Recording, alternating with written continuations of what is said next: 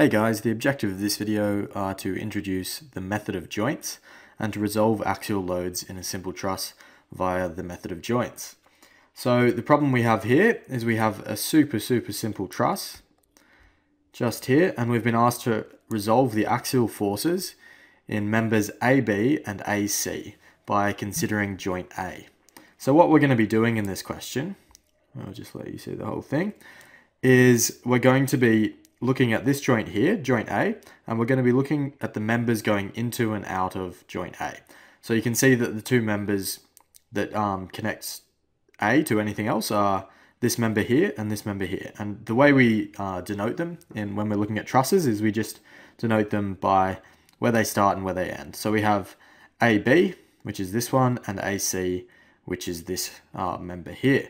And the way we're going to be doing this is we're going to be basically just taking a cut and isolating one joint and then applying equilibrium equations and then solving for our unknowns.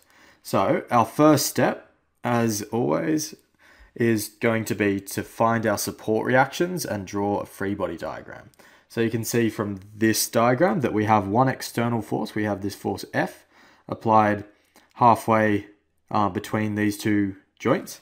So what we're going to do is we're going to we solve for the sum of the forces in the y direction, let that equal to 0. We have minus F plus AY plus A plus CY, which are these two.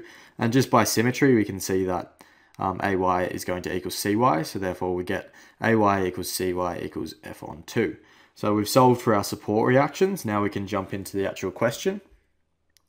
What we're going to be doing is we're going to be drawing a free body diagram of this joint